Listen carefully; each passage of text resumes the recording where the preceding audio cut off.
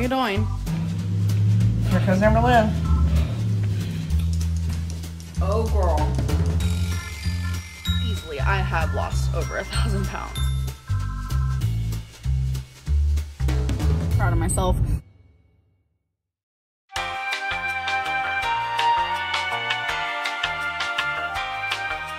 Hey girls, how you doing? I'm back again with part 22 of the never-ending series. This one was a tough edit. Definitely gonna make you rage. Enjoy! It's like ALR doesn't know she's 600 lbs. Well, I'm not. You're not 600 pounds, are you? No. She's not that big. No. When I order food, I almost feel like the waitress or waiter is like judging what I'm about to say I want to eat.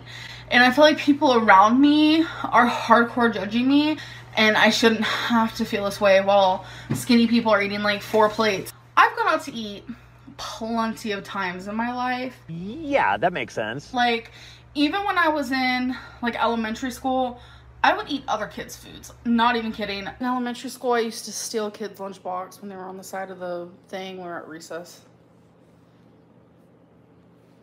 And then when I got into middle school, still didn't care. High school, didn't care. I got free lunches, but then the foster home I was in, like, she also gave me money for school lunches. So I was having free lunch, and then I also bought another lunch. And I just didn't care what people thought of me. Like, in the slightest bit.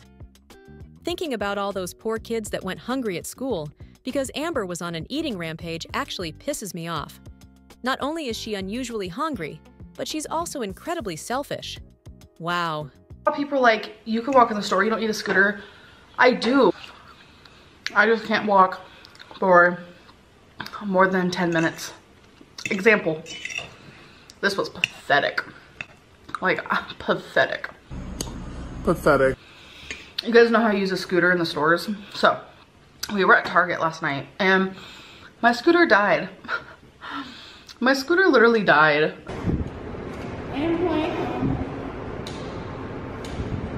We were way in the Christmas area, so that's way in the back. Becky had actually went to the bathroom, so I ended up texting her. Literally, I have the text message. This is like literally so true. I said, my cart died, can you bring me another? She just kind of roped me in. And she was just like, okay. And I was like, this sucks. And she's like, I'm trying, but the bathroom was farther than I thought it was. And I was like, someone just made an annoying sound, like they saw me, like they were shocked at how fat I am. Beanbag in a hurry. She replied with, ignore that f***er.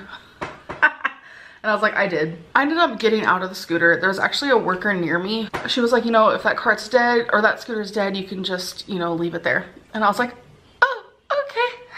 Getting out of the scooter, taking Becky's cart, and I was waiting for her. And I think it was up most about 5 or 6 minutes, and I couldn't breathe. My back was hurting. Like, my back was hurting. Couldn't breathe. My heart was thumping. I was just like, please hurry. My back. So we've been always doing what you want to do and going where you want to go. Babe, that sounds so bad. Always give in, don't I? Oh my god, that sounds so bad. What tweet? She said it herself. That is pathetic. Imagine literally eating yourself into helplessness. Like, I just can't wrap my head around it. Why would you want that kind of life? Can't even walk into Target without inconveniencing your partner and others around you. Every little thing is a struggle, and she refuses to do anything about it.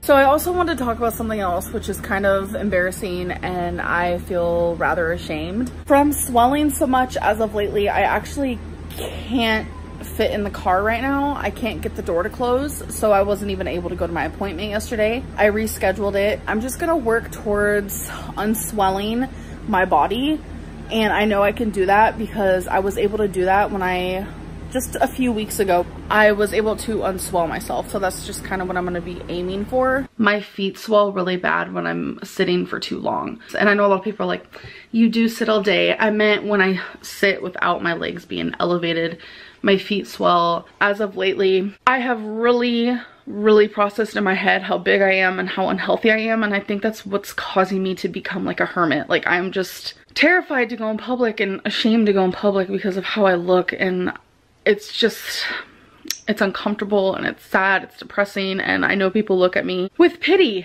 and people look at me like I'm disgusting and people make fun of me in public, and I get it now. She was so much more honest about her struggles back then. Now she acts like there's never issues and no one ever stares or makes fun of her. Now everyone just hits on her and tells her how pretty she is when she goes out. LOL. What changed? Besides her weight going up. When I got into the doctor's office, there was nowhere for me to sit because my ass is too big to fit in the chairs. And every single one of the chairs had those arms on it, but they were definitely tiny, trust me. Lately, I have been having to ask just for peer tables instead of kind of hoping to fit into booths. Booths in restaurants. I don't fit in really any of them. I wasn't able to sit down, so then I had to stand. I had to stand for about 15 minutes, and I'm not used to that. I don't stand on a regular basis. The longest I stand is daily in the shower. I try to take the fastest showers that you've ever known in your life. So then when they finally called me back, you guys know when you go to hospitals or you go to like doctors, go down this hallway, go down that one, turn that way, go down this way, go down that hallway, and then that one. It's just like you're going down all these ways, and then finally when it's time to leave, you're like lost. I was walking and walking and walking and walking to get to the room. I don't walk anymore. Like, I have a Fitbit, I don't use it. I have legs, I rarely use them. I had to walk from the car into the doctor's, which for me is already hard enough. I have legs and rarely use them. That sums her up as a person.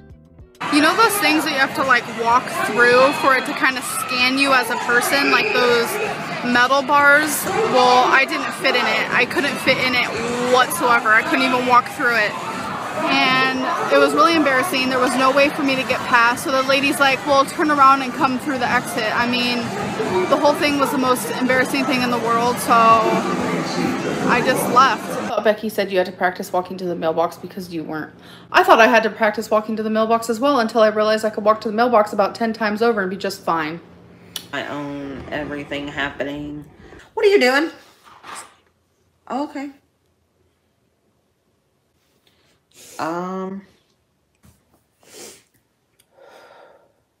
No, she's not checking out of the stream. She just needs a minute.